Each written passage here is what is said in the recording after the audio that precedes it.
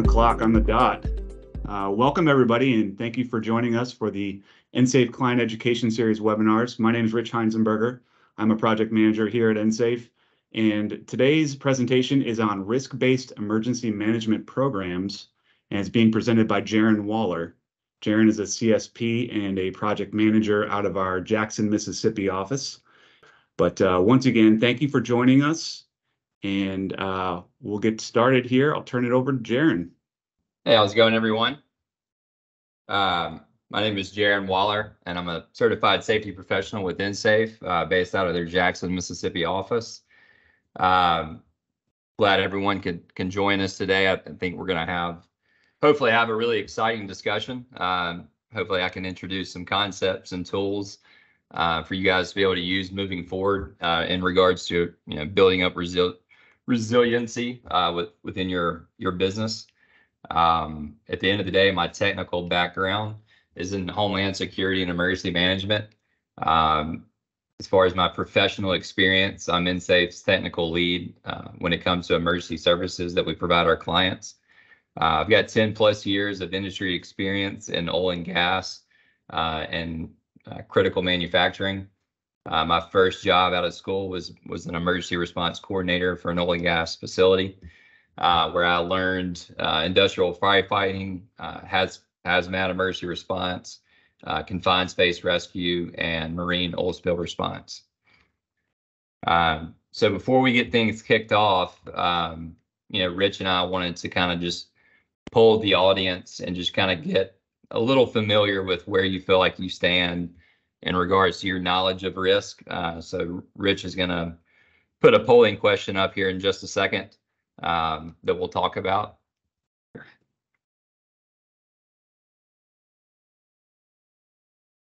There we go.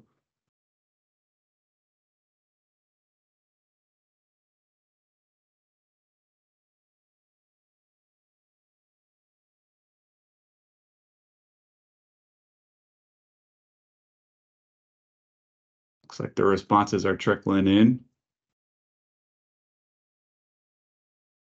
Potential danger, that's a good one.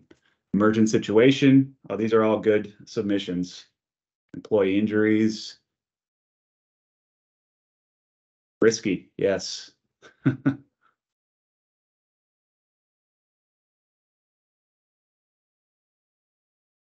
Okay, we'll give it just a few more seconds and then we'll kind of move on to the presentation.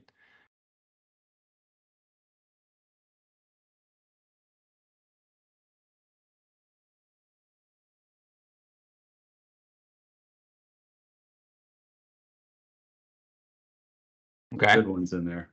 Yeah, there really are some good ones. At the end of the day, these are all great examples of variables that we consider in the risk assessment process. Some of them are actual factors that we consider in developing severity or probability.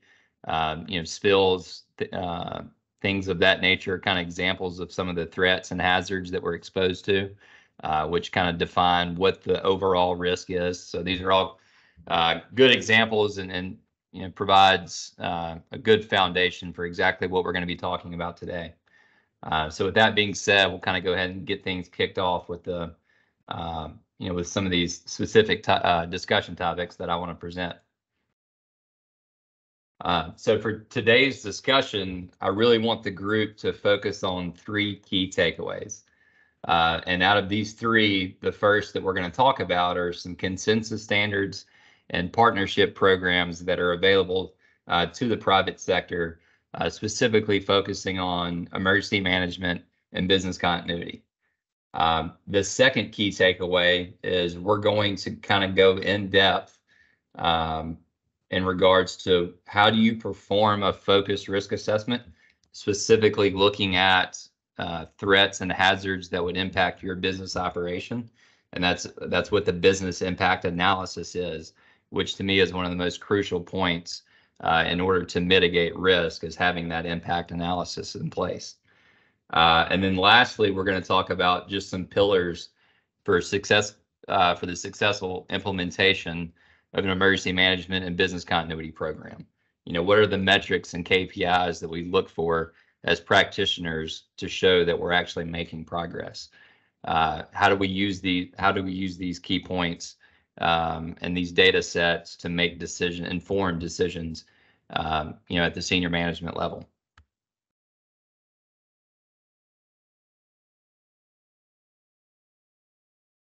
So first, I just want to talk about some current challenges that I feel like, I've faced throughout my career, and I've kind of been able to summarize them into a few categories that I think will make sense. So the first challenge that I kind of want to introduce to you is the concept of compliance versus risk-based programs. So at the end of the day, we're all pretty familiar with the terms emergency management and business continuity. They are very similar in nature, but they do have some distinct differences.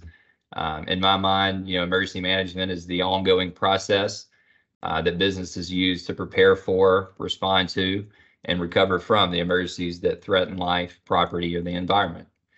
Whereas on the opposite side of that, business continuity is kind of focusing more on the identification of operational risk and what are you needing to do to maintain critical infrastructure and continuity of services once those threats do occur. Okay.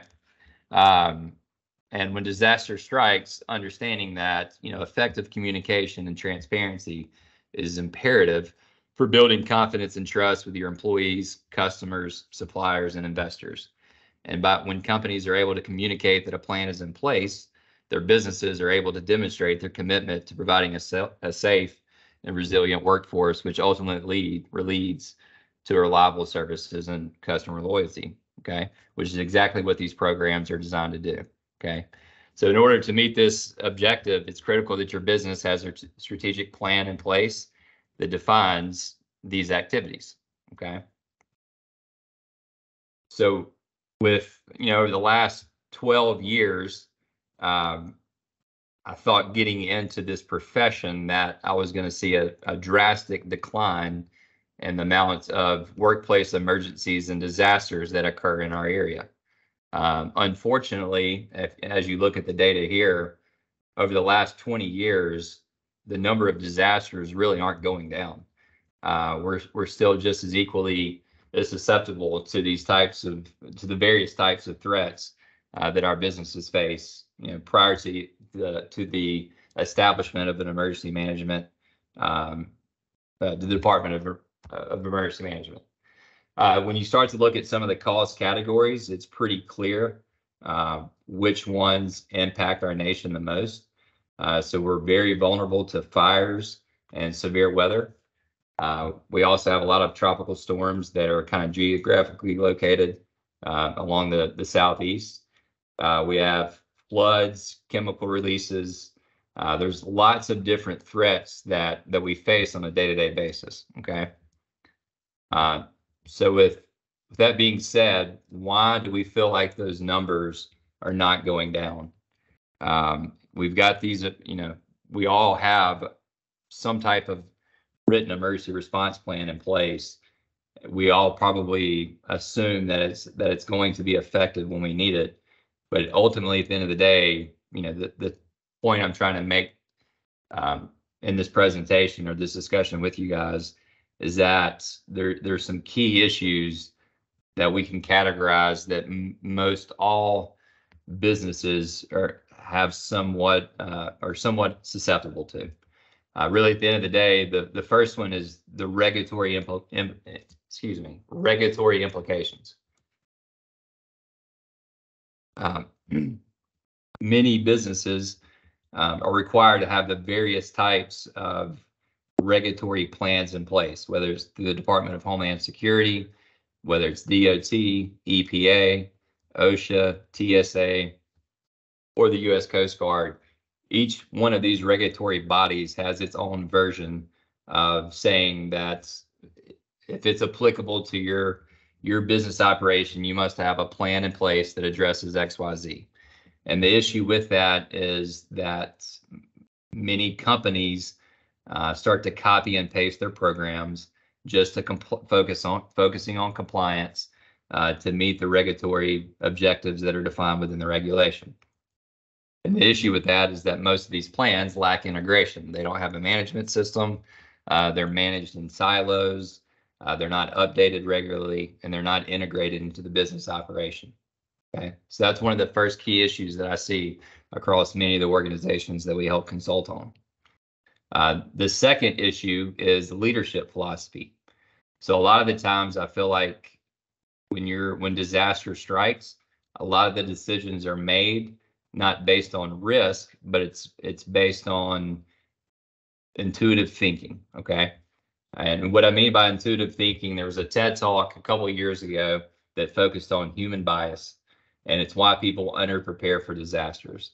And what Dr. Howard is saying here is that we make many of our decisions extremely well with intuitive thinking, but intuitive thinking presents challenges for low probability, high consequence events, which are known as black swan events. And our brains are simply not designed to think effectively in these circumstances. Okay.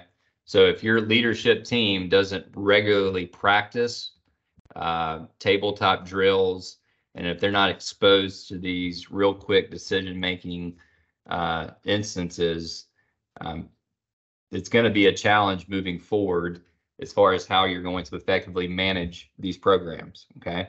Another key issue here is that when it comes to investing into the resources needed to have an effective program, there's typically a limited return on investment. Okay. One of the first projects I ever tried to implement was a mass notification system for one of my companies, and the plant manager said initially, why would I need to spend this money when we've never needed it before? And that's kind of the outlook that many plant managers and senior management teams have, is we've never needed this until now. Why are we needing to invest in it all of a sudden? Okay. And that's just a hard concept to sell, because there is very limited return on investment when you're looking at low probability, high consequence scenarios. Okay. The third issue is kind of focuses on new and emerging risks. So we are informed of these new risks every day that come across our desk, whether it's various cyber attacks that are occurring, if it's a maybe it's a health related issue that's coming across the organization, whatever it is. I kind of call it the topic of the month. It's getting the most attention because it's new. Maybe we're a little more vulnerable to it. We get really excited about it. We have different people lobbying for it. And really, at the end of the day, it becomes who can scream the loudest. Okay. So we start to focus on those activities versus truly focusing on what the physical risks are to our plant. And lastly, it's the concept of the all hazards approach. So we've probably all heard this approach before. And I'm not saying that we need to stop taking on an all hazards approach, but the issue is that the all hazards approach is really, in my mind, it's there to guide you in the hazard identification process, but it's not really intended that every single threat has the same amount of resources allocated to it evenly. Okay. And what I mean by that is you see this bullet point here, is the allocation of resources are evenly distributed. So if I have 10 different threats that my organization faces, I'm going to take my budget and divide that by 10. Okay. So that every single threat gets the same amount of financial investment. And that's kind of an issue moving forward to have an effective program, which is why we're wanting to have this discussion about what does it mean to have a risk-based program versus an all hazards approach. So next, we're going to just kind of quickly talk about some of the consensus standards and partnership programs that are available to you guys.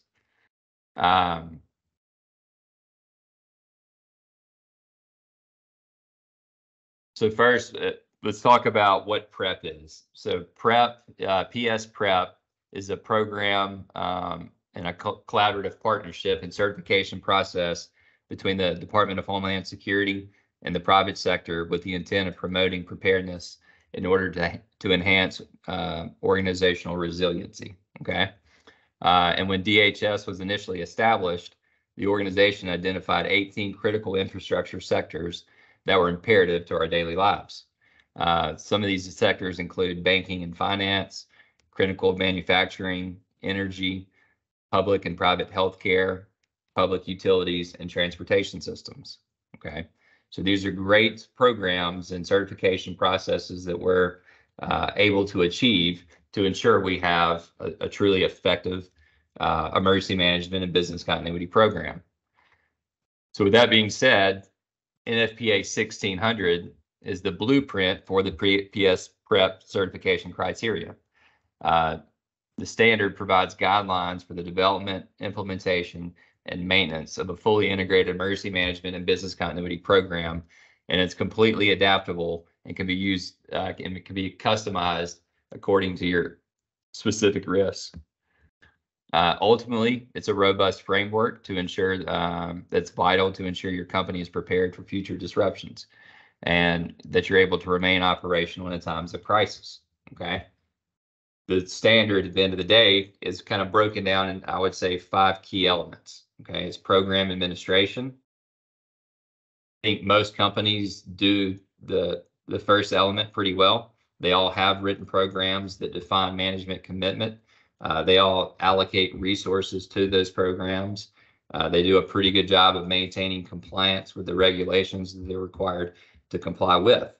However, when it comes to planning, there's definitely opportunity to improve. Okay, most of the risk assessments that I've seen were maybe not as adequate as they needed to be. Maybe the data that they were using was not valid.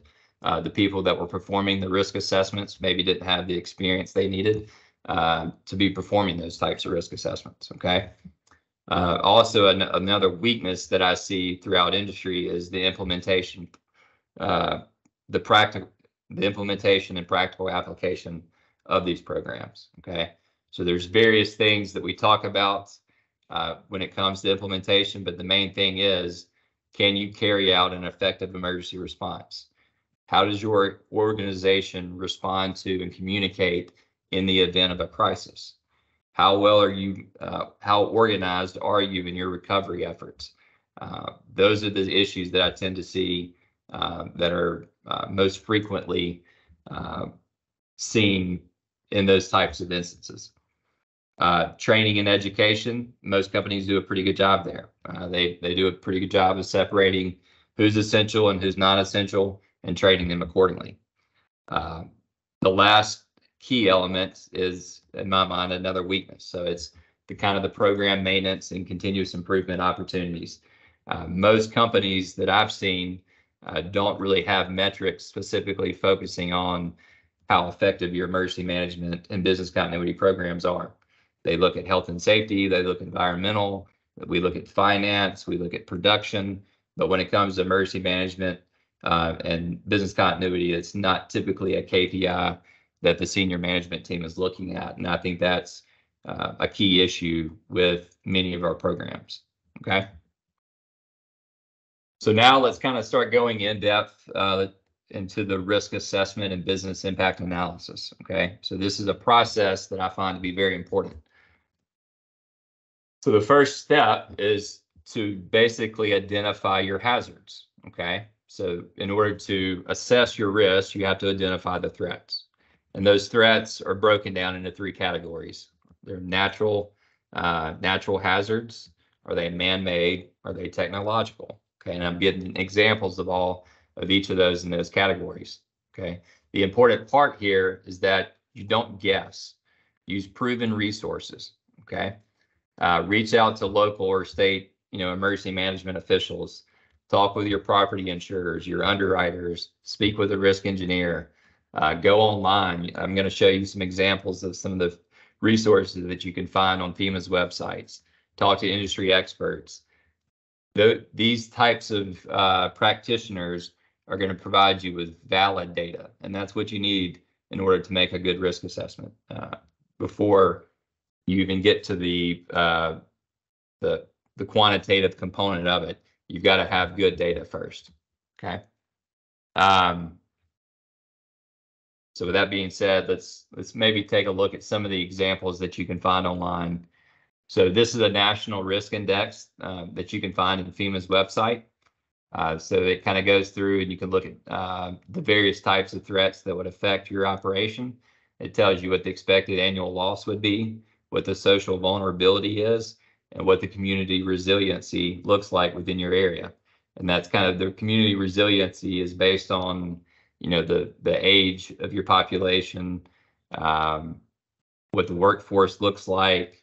Is it, and do you have a lot of, is there a lot of need and assistance within that area? Okay.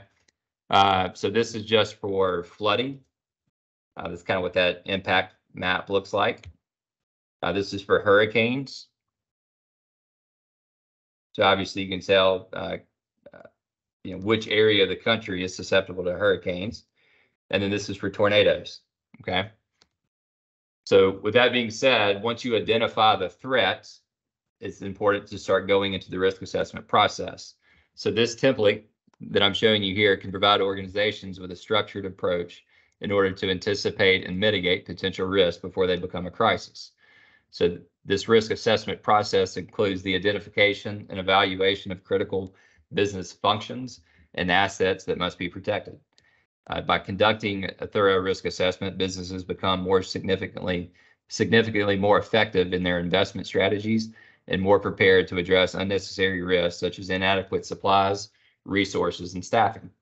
Okay, so what I've done here is this column identifies all the threats that I'm susceptible to within my business operation.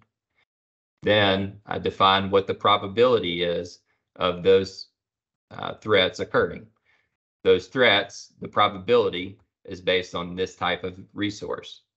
These maps right here tell us what the probability is.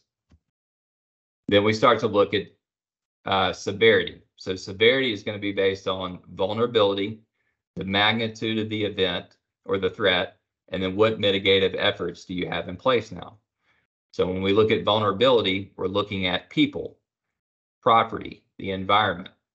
When we talk about hurricanes, not only is it going to hurt, not only are we susceptible just from our own organization, but the community, okay? So the more people that are impacted, the more vulnerable you are. Same thing with property. Is it going to cause $10,000 in property damage, or is it going to cause $150,000 in property damage? There's a huge, there's a huge difference between those two numbers. As far as magnitude, we're looking at duration. So if we had a hurricane, impact our operation, how long would we be out of business for?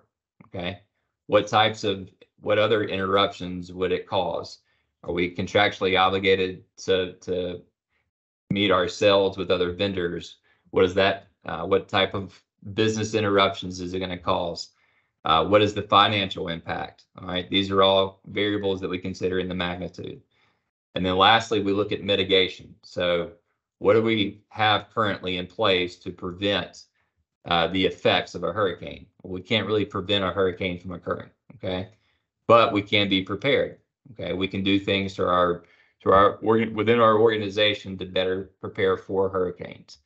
What are we going to do if a hurricane does occur? How well are we going to respond? What resources do we have to respond? And then what does the recovery effort look like? Okay. Once you start to go through here and you can mark these numerically, 1 being low or 0 being not applicable, 1 being low, 2 meaning moderate, and 3 being high, you can go through and get a risk index. Okay. So let's kind of quickly talk about, we'll go through an exercise specifically for Hinds County. So these are the previous disaster declarations that have been issued within Hinds County within the last 20 years. So we can quickly see here the incident category, which is the same thing as the threats that we identified. And then what is the number that have occurred in this area? So we've had 10 hurricane declarations within Hinds County, primarily just from the wind damages and stuff like that from the coast. 7 severe storms, 2 biological issues, 2 tornadoes, 1 snowstorm, and 1 severe ice storm. Okay. So if we were to go through this exercise, we would say it's a high probability that we would have that we would need to prepare for, respond to, and recover from a hurricane. Okay. So with that high probability, we rank it 1, 2, or 3. And we'll I'll share with the group why we use this number 3.3, 2.2, and 1.1. But it's pretty simple once you see the math come out. So we're going to say it's a high severity scenario. So hurricanes, high severity is 3. If we had a hurricane hit a business within this area, a lot of people would be impacted by that. Okay, it could potentially cause multiple casualties. So we're going to mark that as a 3. Property would definitely be impacted by a hurricane, high winds. It's probably not going to negatively impact the environment as much as far as we may damage trees, but we're not going to have a bunch of environmental remediation that has to occur. Duration would definitely take our business out of operation for, say, 1 or 2 weeks if it were pretty severe. The business interruptions would be pretty moderate. It would also cause, pretty moderate financial impact. We cannot prevent the hurricane from occurring, so this stays the same. Preparation, we can do a lot of things to prepare for a hurricane. We can do a lot of things to make sure we have the right resources in place to respond. And our recovery efforts, maybe those are more moderate. Maybe it's going to take a lot of time to get groups involved from other areas of the country to come and help us from the recovery aspect. So with that, we do the vulnerability plus the magnitude plus the mitigation, what those scores are. That equals our severity. And then we multiply that times 3.3, and we come up with a risk score of 63%. So if we were to do that exercise for every single one of these threats, we look at tornadoes, flooding, active shooters, fires, explosions, hazmat spills, cyber attacks, power outages, and structural failure. This is just, obviously this is kind of an ad hoc exercise. We can kind of start to see that if we were to rank our risks and focus the allocation of our resources towards our highest risk, we would look at hazmat spills as being our biggest threat. Okay. Fires and explosions would be second. And this, having this information readily available to us helps guide the decision-making process. So if you start to analyze the data, why is our risk so high when it comes to hazmat spills? Well, it's because it affects it has the potential to, harm a lot of people. It would take us out of business for a couple of days. There's a lot of financial impacts associated with it. We don't have a lot. We haven't really done anything to help prevent them. We don't have, from a preparation standpoint, we're not very prepared. We don't have a response team in-house to respond to a hazmat spill, and it would take a while to recover from it. So that's why our risk is higher. Okay. But if we start to take a look at maybe a structural failure, the probability is pretty low. But if it did occur, we'd be very vulnerable to it. The magnitude would be very high, but we've got more mitigative efforts in place to prevent the structural collapse. So that's why it's a lower risk. Okay. So kind of moving forward, some special considerations that you should consider when you're doing your risk assessment is not to forget the secondary and tertiary effects associated with it. So just remember that if you have a tornado, that would be the primary event. If that tornado hits your facility, it may cause a fire, it may cause a hazmat spill. Those are all kind of considered secondary and tertiary effects. It's also important to consider the population density in the impacted area. If you're working in a remote location, maybe there's 3 or 4 employees only, the effect is not going to be nearly as bad as it would if you're in a manufacturing facility with 1,200 to 2,000 employees. Okay. Once again, kind of going back to the competencies of the people that are performing the risk assessment, is, do they truly have a scientific understanding of the hazard and the threat? It's also important to consider employee education and the knowledge of the emergency actions that are taken. So we can design all these programs and put all these response actions in place, but if we don't educate our people to truly understand what actions to take, then our program's not going to be effective. So for instance, I asked a client one time, based on their risk, what types of exercises and drills do they do? And they told us that, yeah, we do a facility-wide evacuation every year. Well, that's great, but their biggest risk was a tornado. So their tornado would require you to shelter in place. So we need to focus our knowledge and our training and our drills on the risks that we face and what actions our employees need to take the most. Okay. It's also important to understand the existence of early warning systems and lines of communication. I can't stress enough the importance of having early warning systems. Okay, whether that's lightning detection, um, tornado monitoring, whatever that process is, of how you're going to monitor those threats continuously. And then also the lines of communication. That becomes very unclear leading up to an emergency and then after the emergency occurs. So typically during the emergency, it's pretty defined within your program how you're going to communicate. But leading up to it, I've been in situations where you're getting 1,000 calls about, we're in a tornado watch. What are we doing today? What's the plan? Are we working outside? Are we bringing up are we shutting all the operations down? What are we doing? Okay. So those, lines of communication become very unclear leading up to the emergency. And then after the emergency does occur, you're getting phone calls from, various organizations, various departments. So it's very important to make sure you consider that in your planning phase. Also look at the availability and readiness of your emergency response personnel. Not every day are you equally as prepared. There may be days on site where I've got, 5 or 6 trained emergency responders that are available. But then, depending on personnel, shift changes and stuff like that, I may be susceptible to a threat more today than I would be tomorrow, simply because of the availability of my emergency response personnel. So it's important to consider that. And then also look at the cultural factors that influence, public response and warnings. So always try to communicate to our clients that is imperative that you develop a relationship with your local officials. Okay. Talk to your emergency management directors, talk to your police chief, your fire chief, make sure that they understand what you feel like your biggest risks are, and are they capable of responding to that, those types of situations effectively. Okay. As far as pillars for success, I've kind of made Jaron, a few. sorry to Yes. interrupt, but we launched a poll question that the Okay. audience can participate in.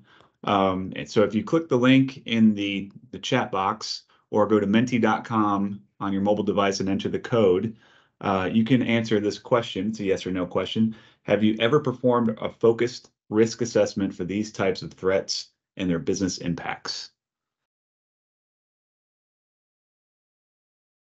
Looks like we've got some good participation so far.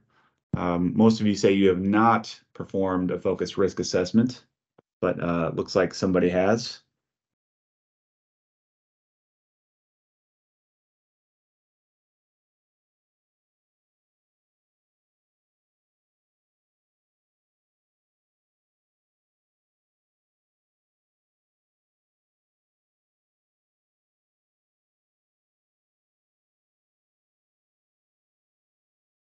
Results trickling in.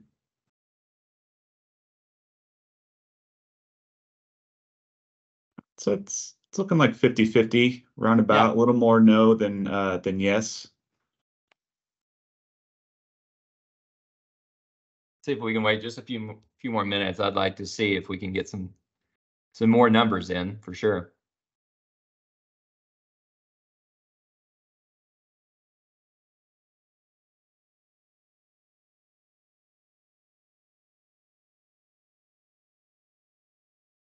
Okay. And it's neck and neck. Yeah. It's a good one. Good. I mean, that just shows us, there's definitely opportunity to improve for sure. I mean, if 50% of us are doing them, then that's great. But that leaves the other remaining 50%, opportunities to continue to kind of improve upon the strategic, plan and strategy that you use to identify these threats and the severity of them.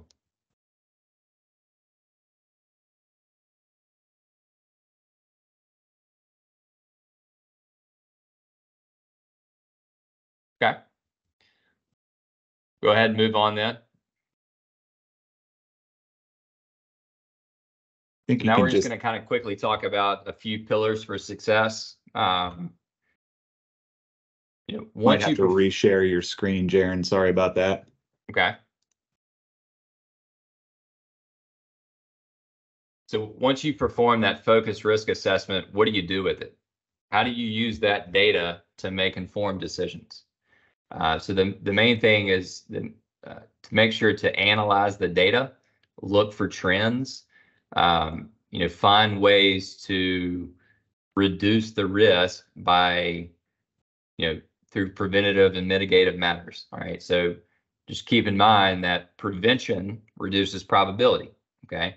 So we know if we can prevent the event from occurring, the probability is going to go down, obviously. But when we start to look at preparation, response, recovery, just know that those are really only designed to reduce the severity and mitigate the impact or lessen the impact of the event, knowing that it still will occur. Okay. Going back to some of the statements I made earlier about the importance of establishing metrics and communicating those metrics to your senior leadership team is, establishing thresholds.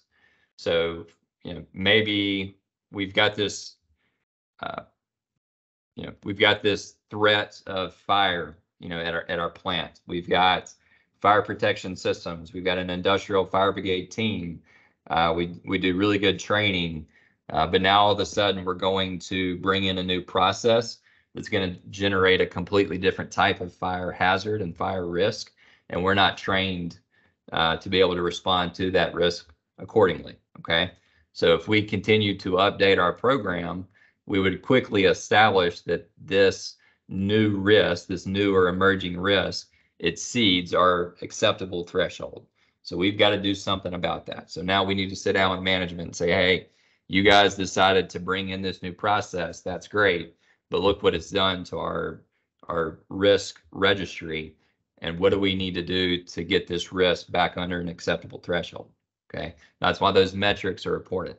Anytime you exceed the threshold, you maintain the metric, and anytime you exceed the threshold, you need to have that sit down conversation and formal, risk-based discussion with the leadership team. Also, make sure that you allocate resources to reduce the highest risk first. So once again, the topic of the month approach is what we want to avoid. We don't want to see necessarily even distribution of your resources across every single threat that's identified. Let's focus on reducing our highest risk first. So, I know that there's a lot of the times we all have a budget that we're trying to keep in mind. We're all trying to get the newest tools to make us perform better. But at the end of the day, let's focus on our highest risk, our physical risk, and mitigating those first. And then anything that's left over, then we can use and allocate towards some of the lower risk, low-hanging fruit type opportunities. And then once again, just use the metrics, use the data to make informed strategic decisions. Okay. So anytime you're having a conversation with your leadership team and you're having to justify things, use the data. Okay. Use that risk registry to prove to them statistically why you're wanting to do this and what it's going to do to the company and how it's going to benefit the company and your operation. It's going to make you more resilient if we focus on this approach to reduce our risk to below this threshold. Okay. And then lastly is having a maturity model in place. So exercise and test your response capabilities at whatever frequency that you feel like is needed for your operation. Okay, it's not black and white. Okay, not every single organization needs to practice their plan the exact same. Okay, there's various components that need to be tested more frequently. There's different tabletop discussions that should be held at a senior management level. There's different activities that you want your essential and non-essential personnel to do. So test those based on your risk, test those based on the frequency that makes sense for your organization. Okay. But it's not going to help you if you've got this written plan that only a few people know about and it's managed in silos. It's not integrated into your business operation, and it's basically just there to collect dust sometimes. And that's what we see a lot of times is, you know, we've got these programs in place, but they haven't been updated in 5 or 6 years. Okay, so you have to establish some type of review frequency to ensure that your emergency contacts are up to date, that the risks are appropriate, the risk assessment and business impact analysis is up to date. There's a lot of things that go into maintaining the program. I also find it very important to try to incorporate this program into your management of change process. Okay, so as your business changes operations, maybe you take equipment out, maybe you're bringing equipment in, maybe you have some organizational changes in the org chart. So you used to have 10 supervisors in this area, now you only have 3. Okay, that's going to drastically impact the effectiveness of these programs. Okay, and then make sure to continuously review the status with all your stakeholders. Okay, not just the senior management team. Make sure you communicate the status to other stakeholders as well.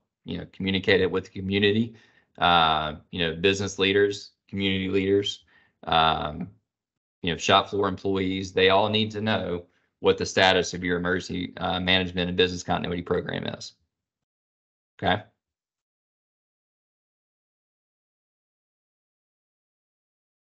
So lastly is kind of a quick call to action. Being a consultant in this specific, kind of focusing on this specific topic, we're here to help. Call us if you have any questions. I've told several people that I will offer a free consultation just to sit down and talk to you about your experience, your background, what your concerns are, and ways that we feel like we can help. Okay. This is what I'm passionate about. I really do enjoy working with companies to better mitigate their operational risk. I find that emergency management, business continuity is a big win for most companies because it's typically not one of their strengths. But if you can demonstrate that you're making the business more resilient, then they tend to be more open to the ideas and the concepts that we're trying to share. Okay. And that lastly, I hope that moving forward, most of us can see that there's a benefit to using a risk-based approach to developing and maintaining this program versus strictly a compliance approach, which is more of a check the box type activity. Okay. So great job, Jaron. I wanted to thank everybody again for joining us today. Mine and Jaron's contact information. And thanks again for joining us. This concludes our presentation. Thanks, everybody. Absolutely. Thank you. Have a great day.